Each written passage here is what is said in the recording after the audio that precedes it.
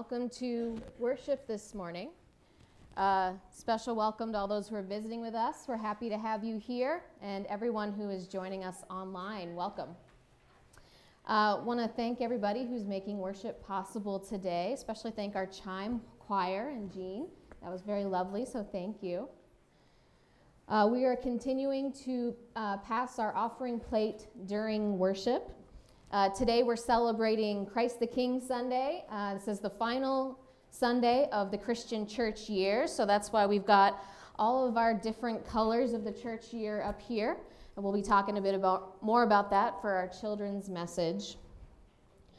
I also want to thank everyone who made the Holiday Bazaar possible yesterday.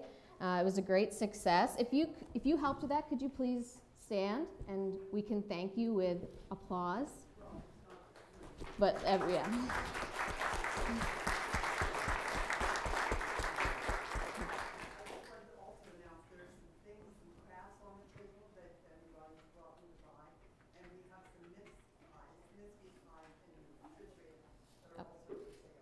Okay. And turkey pies. All right. Great. So there's still some crafts, some mincemeat pies, and some turkey pies still available if you'd like to purchase some of those. Yes. And I think that it's a good idea to think of your neighbor, like or a shut-in. They would love the turkey pies. So, they can stick them in the microwave and eat them. Yeah. Thank you. Yeah. Awesome. Also want to thank everybody who donated for our Harvest Home. We'll be delivering those donated items to the Juniata Food Pantry this week. And thank you to everyone who also submitted surveys for the 9-month evaluation. We're still getting some surveys in, so it was really helpful. We had a really good meeting. We started coming up with some short-term goals during council. We'll be sharing that during our congregational meeting in January. There were a couple that said they would like a phone call from me, and so, but they weren't signed. So if you do, just let me know, and I will be happy to call and visit with you. Next week is starting the season of Advent already, so that's November 27th. We'll start preparing for the birth of Jesus and lighting our Advent wreath. Starting next Sunday as well, in our adult Sunday school, we're going to be doing an Advent series based off of the movie It's a Wonderful Life. And so if you'd like to join us, we'll be talking about different themes from that movie and how they relate to the Advent and Christmas season. You'll also find more information in your bulletin about the Christmas Angel Project, which is coming up. There's lots of details in there about ways you can still donate for the blessing bags, ways you can volunteer to help hand out presents. If you have any questions, just let Sonia know. Are there any other announcements? All right. If not, please rise as you're able. Oh, one thing I did forget was to mention that you might notice on the front of your bulletins, this is designed by one of our members, Mara Erickson. So it's very pretty, so I hope you take some time. You can take it with you at the end. All right. Please join me in our call to worship. Oh, come, let us worship and lift up our hearts, because the earth is the Lord's and everything in it. Oh, come, let us worship and bow down, because even those who walk in darkness can see a great light. Oh, come, let us worship and bow down, because God gives us what we need. In the name of the Father, and the Son, and the Holy Spirit.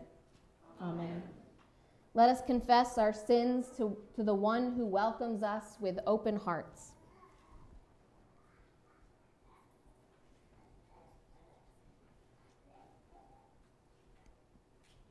Sovereign God, we confess we have given idols command over us, the idols of power and wealth, fame and security.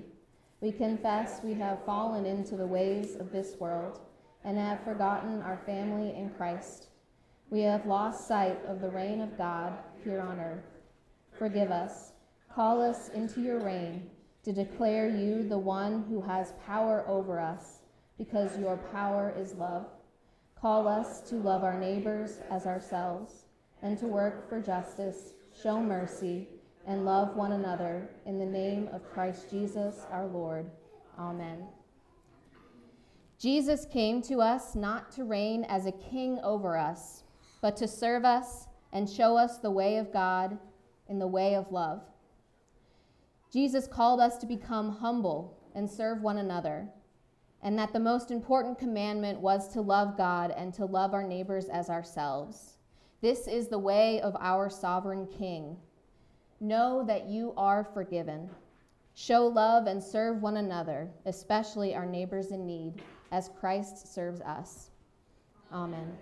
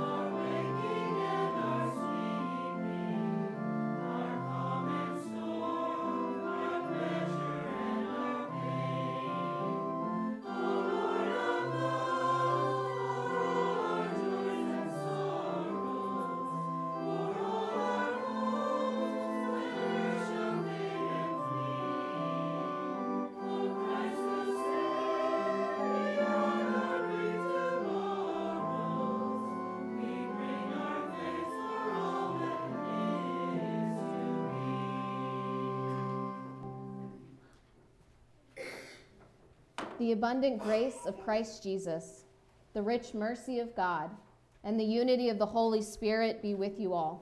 And also with you.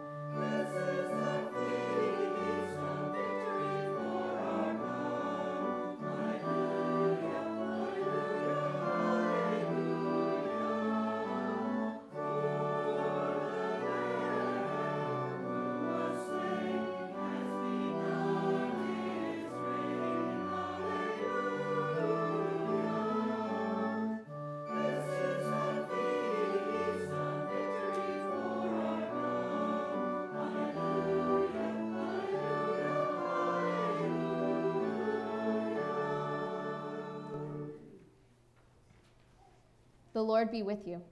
And also with you. Let us pray. O God, our true life, to serve you is freedom, and to know you is unending joy. We worship you, we glorify you, we give thanks to you for your great glory. Abide with us, reign with us, and make this world into a fit habitation for your divine majesty. Through Jesus Christ, our Savior and Lord, who lives and reigns with you in the Holy Spirit, one God, now and forever. Amen. Please be seated.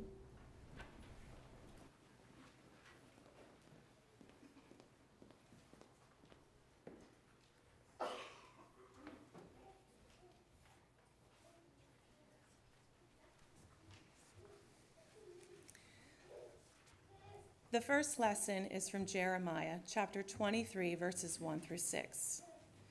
Woe to the shepherds who destroy and scatter the sheep of my pasture, says the Lord. Therefore, thus says the Lord, the God of Israel, concerning the shepherds who shepherd my people. It is you who have scattered my flock and have driven them away, and you have not attended to them. So I will attend to you for your evil doings, says the Lord.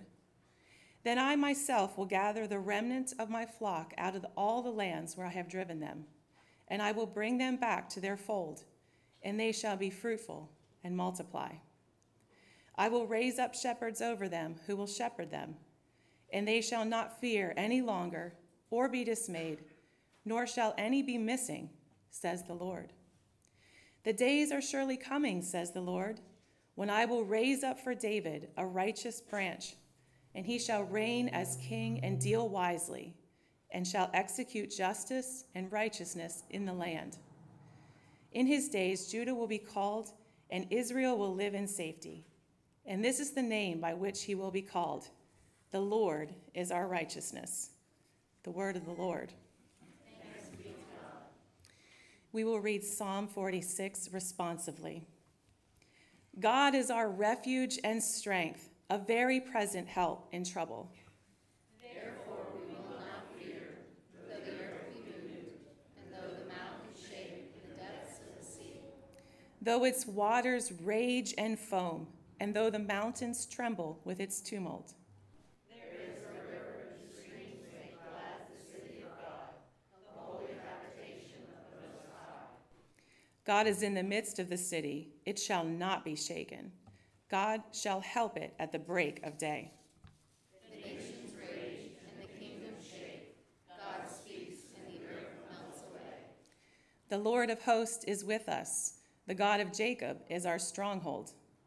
Come now, regard the works of the Lord, what desolations God has brought upon the earth. Behold, the one who makes war to cease in all the world, who breaks the bow and shatters the spear, and burns the shields with fire. Be still then, and know that I am God. I will be exalted among the nations. I will be exalted in the earth.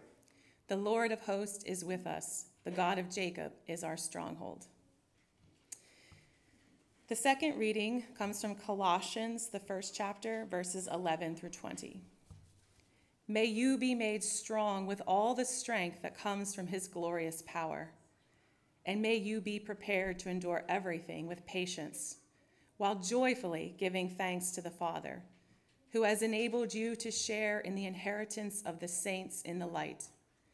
He has rescued us from the power of darkness and transferred us into the kingdom of his beloved Son, in whom we have redemption, the forgiveness of sins.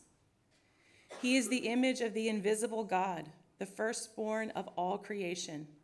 For in him all things in heaven and on earth were created, things visible and invisible, whether thrones or dominions or rulers or powers, all things have been created through him and for him.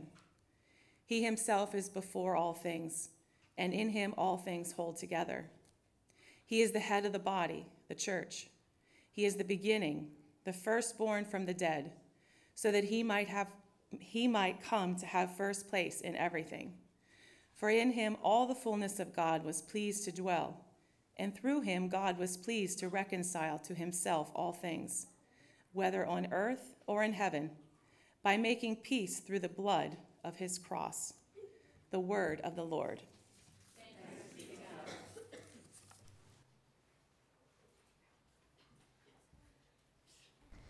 All the children are invited forward for our children's message.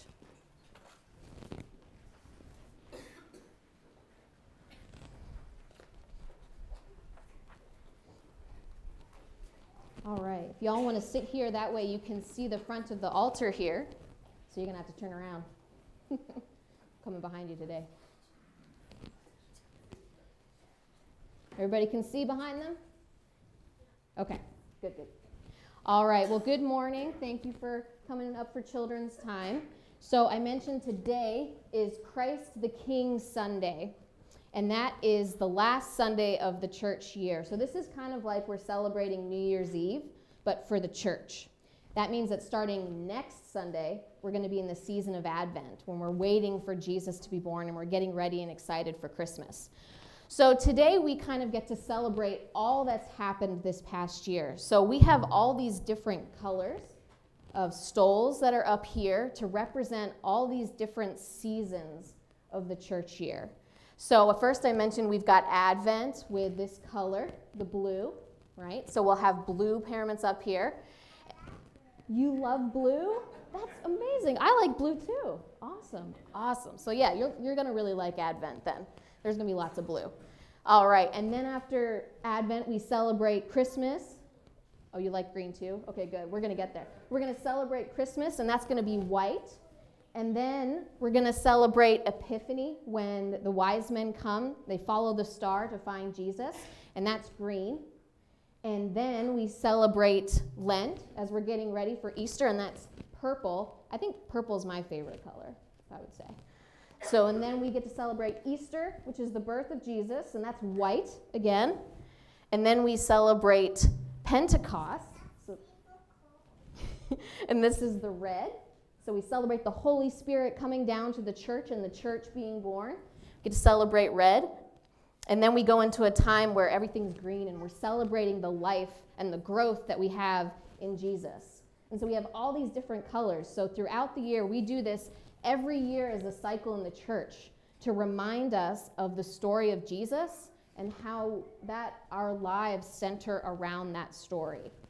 And this helps us remember. So I have here for you all, this is a church calendar of the church year. And what we're going to do is I'll hand them out at the end, and then you can color them in based off of the colors that we just talked about. And then it's helpful because it lets you know when all of those special holidays are that we celebrate as a church. So will you pray with me? So we end our prayers with we love you and we praise you and amen, right? All right, let's pray. Dear God, we thank you for your son, Jesus. We thank you for his birth and his life. We thank you that he died on a cross to save us, and we thank you that he rose again to forgive us of our sins and to give us everlasting life. We thank you for the Holy Spirit coming to us to give us life and renewal. Lord, please be with us as we journey through this year to remind us that we are always centered around your life. We love you and we praise you. Amen. Awesome. All right, before you leave, don't forget your coloring pages. There you go. Or you can get them later. That's fine. There'll be more in the back. Thank you.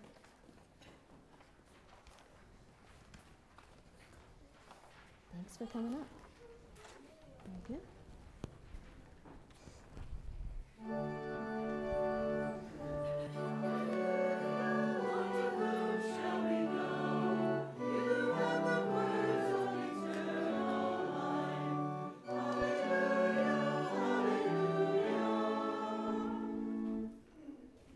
The Holy Gospel according to St. Luke in the 23rd chapter.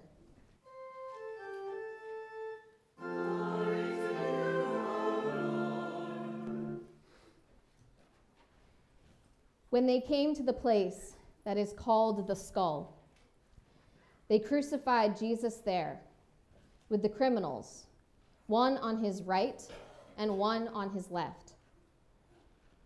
Then Jesus said, "Father, forgive them, for they do not know what they are doing."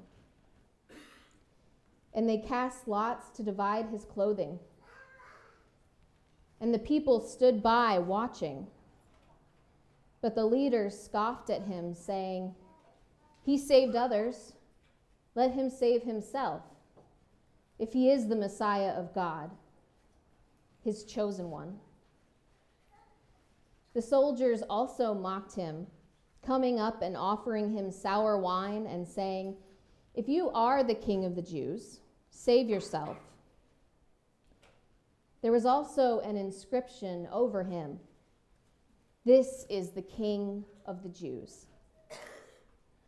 One of the criminals who were hanged there kept deriding him and saying, "Are you not the Messiah? Save yourself and us." But the other rebuked him, saying, "Do you not fear God, since you are under the same sentence of condemnation? And we are indeed have been condemned justly, for we are getting what we deserve for our deeds. But this man has done nothing wrong." Then he said, "Jesus, remember me when you come into your kingdom." He replied, "Truly I tell you, today you will be with me in paradise." The Gospel of the Lord.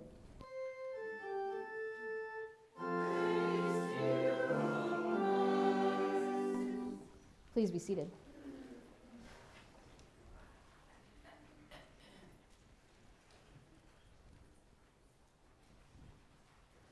This is one of the rare times in the church year where we get to consider the big picture of Jesus' life, his time on earth from birth to death to new life. It's a time when the birth of Jesus can be set right next to the crucifixion of Jesus. And we get to consider their connections, the importance that they hold together. Each event of Jesus' life needs the other for the true life of Christ, the King, to reign in our lives and in the world. But before we get to those connections, we are presented with this gospel reading. And there's a stark difference between what the reign of man looks like and what the reign of God looks like on the cross. With Jesus' crucifixion, we are shown what human kingship is like, mainly through the reign of Caesar. Caesar can represent every tyrant the world has ever known, the ones that still reign today and the ones that will inevitably come in the future. In Jesus' time, crucifixion was not the only way that Rome executed their enemies, but it was the most humiliating and the most condemning form of death. It was considered a God-forsaken place. Crucifying someone was the way that Caesar showed his power in the world. On the cross, Jesus was mocked by his enemies, and a sarcastic sign hung over Jesus that read, "This is the King of the Jews." And it's like Rome was proclaiming, look what happens to kings of this kind. Your so-called king. So in one way, Jesus' crucifixion looks like this kingship of man has won through domination and cruelty and death. But for those with eyes to see and ears to hear, this scene shows us another kind of kingship altogether. It shows us the reign of Christ the King. It's an odd throne. But God is present and active in and through events that seem the most hopeless and God-forsaken. This is the salvation that the good news proclaims. In the very place that seems the most God-forsaken, the place of dying on a cross, that is where God is defeating death and sin. Where God's reign is mocked and Caesar's reign seems to have won, God is reigning. That sign above Jesus' head on the cross, the one that's meant to make fun of Jesus, to demean him, that's exactly where the truth of Christ is proclaimed, that Jesus is king above all kings. And this is a very different king than we're used to in the world. It's a complete opposite of the kingship of man. It's a reversal of Caesar's reign. Instead of domination, Jesus reigns with servanthood. And instead of mockery, Jesus reigns with kindness. And instead of cruelty, Jesus reigns with mercy. While Jesus' enemies mean to mock him, they are unwittingly declaring him the true Messiah and King. And in the midst of it all, Jesus asks God to forgive them, for they do not know what they are doing. When one of the thieves hanging on a cross next to him asks Jesus to remember him when Jesus comes into his kingdom, Jesus responds, "Today you will be with me in paradise." Today. While Caesar's kingdom gates are closed, Christ's gates of salvation swing wide open. So here we are, ready to begin the season of Advent, preparing for the season of Christmas, waiting and watching for the birth of the Christ child. And we see that we wait for a God who will come into the world in the most humble and vulnerable of ways, as a tiny baby given birth to a poor family. And it's this baby that is the King of Kings. In both his birth and his death, Jesus shows himself as a king who gives up greatness in favor of humble service. In both his birth and his death, Jesus refuses to show his power to defeat his enemies. Instead, Jesus brings forgiveness and salvation even to those who would mock or kill him. Far from the tyrants that we're used to in our world, Jesus creates a kingdom that is a community of love and mercy and is open to all.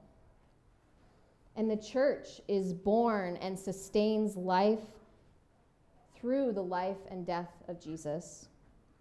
Whether we're kneeling next to the manger or we're standing below the cross, we gather around Jesus and receive his good news and his forgiveness. Even though we are ever surrounded by the kingship of man in our world, the Caesars that reign in our life, we are called to proclaim Christ's reign of love. We are called to live in Jesus' kingdom, which isn't defined by borders or walls. We are called to live in God's kingdom, which is shown through us. We live not as a kingdom of domination, but a kingdom of servanthood.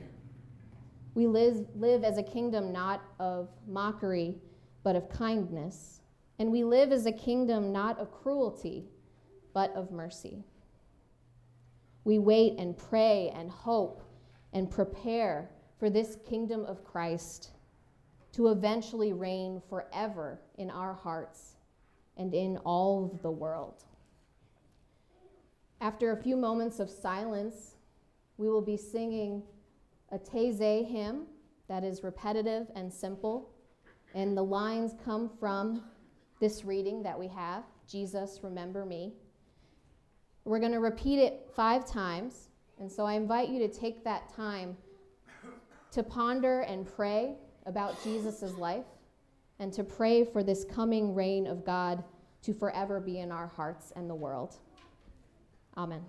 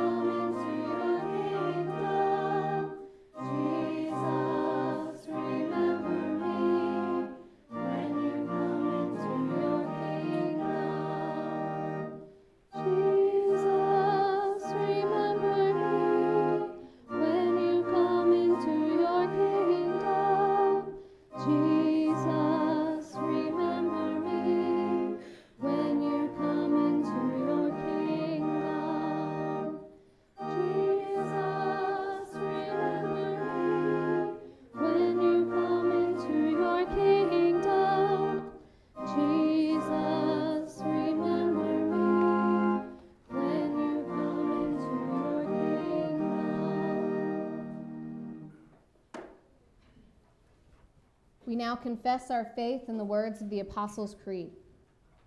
I believe in God, the Father Almighty, creator of heaven and earth. I believe in Jesus Christ, his only Son, our Lord. He was conceived by the power of the Holy Spirit and born of the Virgin Mary. He suffered under Pontius Pilate, was crucified, died, and was buried. He descended into hell. On the 3rd day, he rose again. He ascended into heaven and is seated at the right hand of the Father. He will come again to judge the living and the dead. I believe in the Holy Spirit, the Holy Catholic Church, the communion of saints, the forgiveness of sins, the resurrection of the body, and the life everlasting. Amen.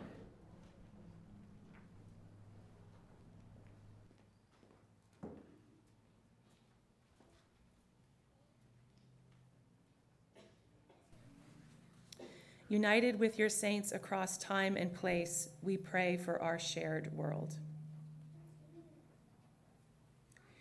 We pray for your church, embolden denominations and faith-based organizations in creative and collaborative ministries, and increase our work for the sake of the gospel. Lord, in your mercy. We pray for the earth, protect waterways from pollution and animal habitats from destruction. Guide us in careful stewardship of waters, plant life, and animals. Lord, in your mercy. We pray for the nations of the world. Instill in every leader's heart a desire for justice and peace.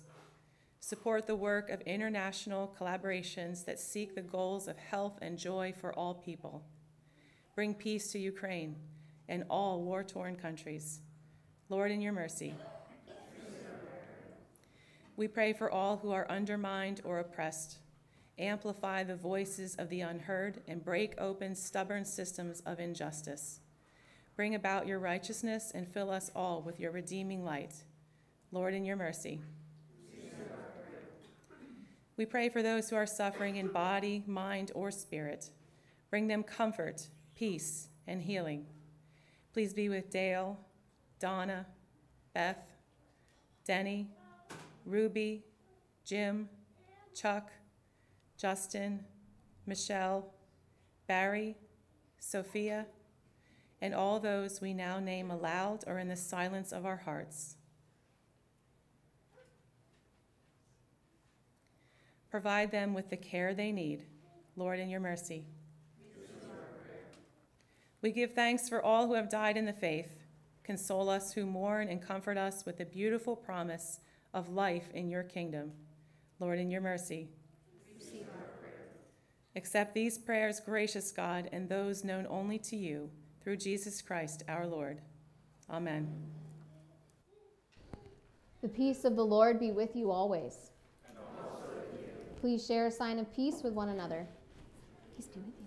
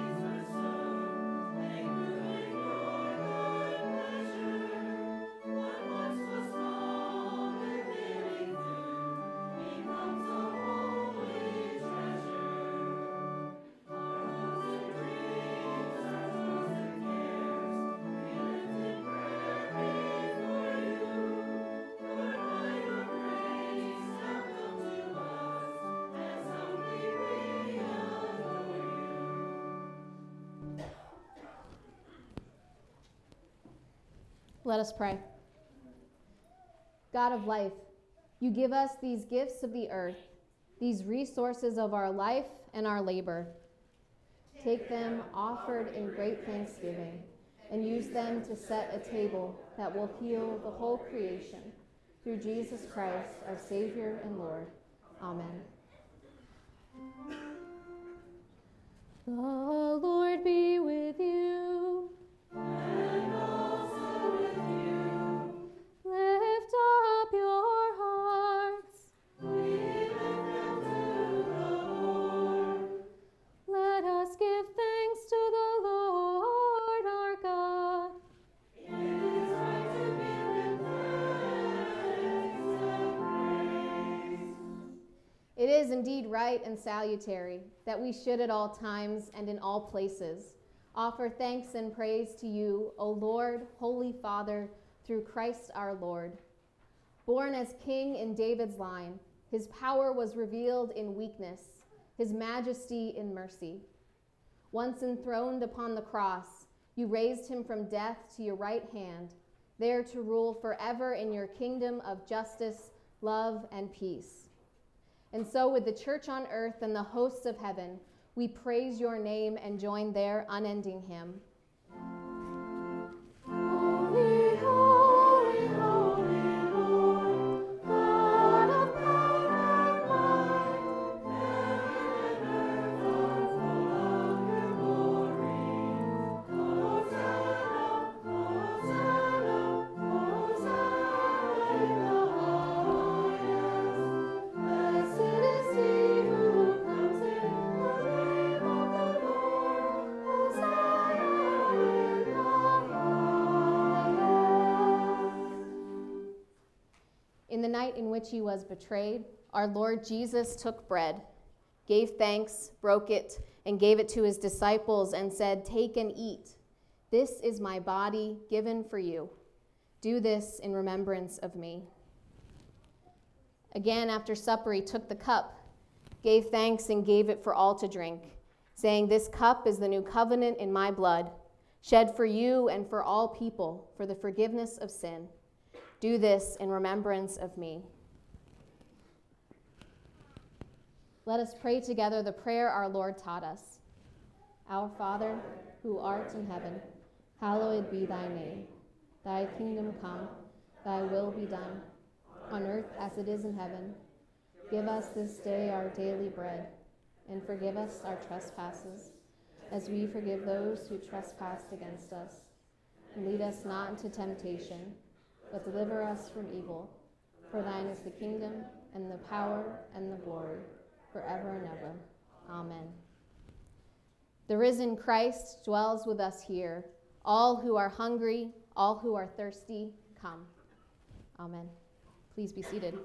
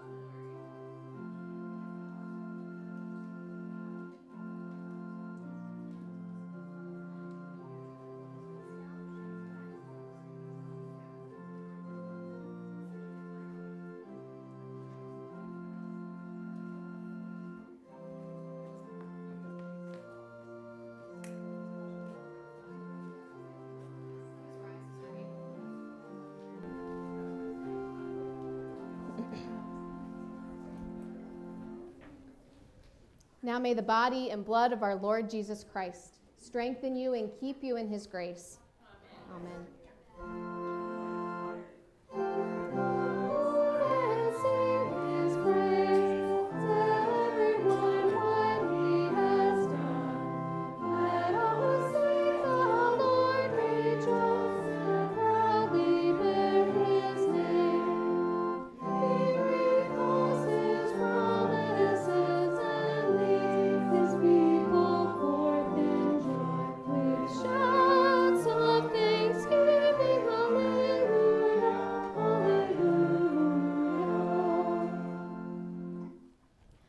Now may Almighty God, Father, Son, and Holy Spirit bless you now and forever.